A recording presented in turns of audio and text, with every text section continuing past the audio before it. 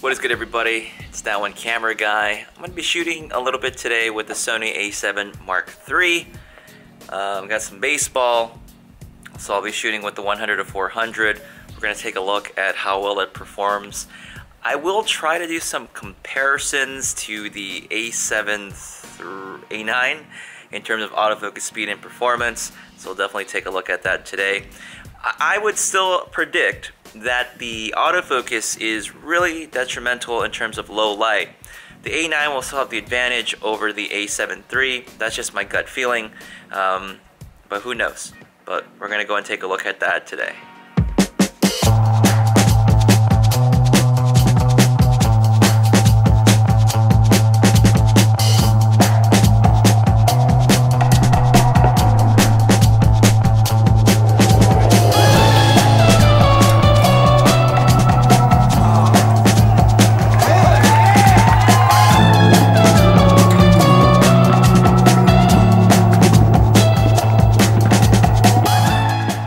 So just shot for like one inning right now with the a7 Mark III with the Sony 100 to 400. It's working pretty good. I'm using autofocus lockdown AF. Everything's working smoothly, shots wise. Hit rate seems pretty good. It seems to be kind of off a little bit, but it's still doing a really good job with focusing and keeping track of the subjects. Very responsive still. Nothing unusual. So we'll check it out. I'm going to switch over to the A9 right now while I'm at it and see how that goes.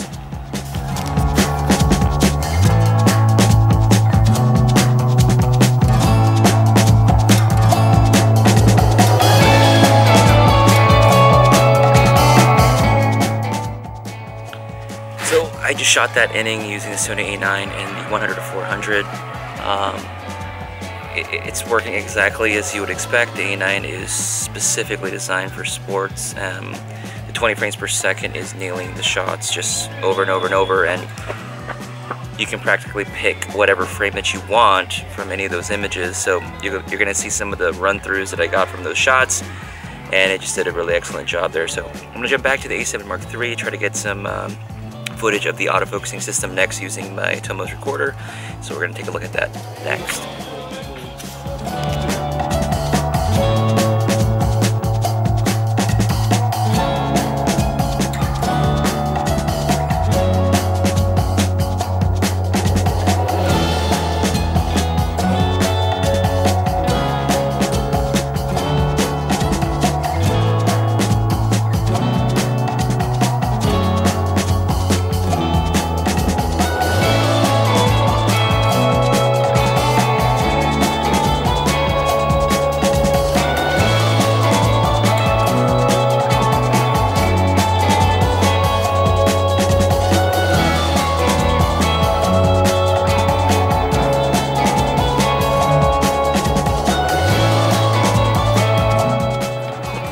What is good, everybody? So I just finished shooting baseball. The game's almost over. There's about another inning left.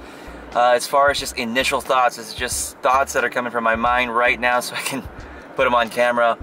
a7 III did a really great job, especially paired with the 100 to 400 G Master.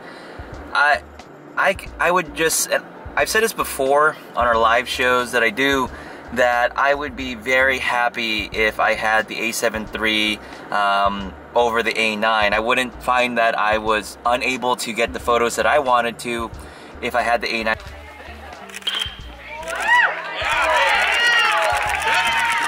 And over the a7 III. But here's the catch.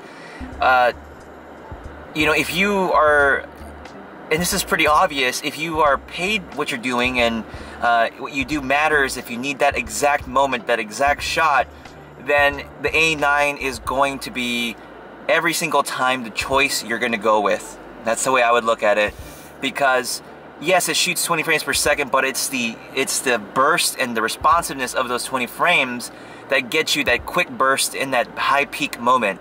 When you're shooting with the a7 III, you can still get those really great frames and time them, but there's a fractional chance, or there's a chance that you're less likely to get it on the first try. With the A9, you're going to get it almost every single time. Granted, you still need to understand the game and be used to maybe the players that are playing, but the A9 makes it so much easier.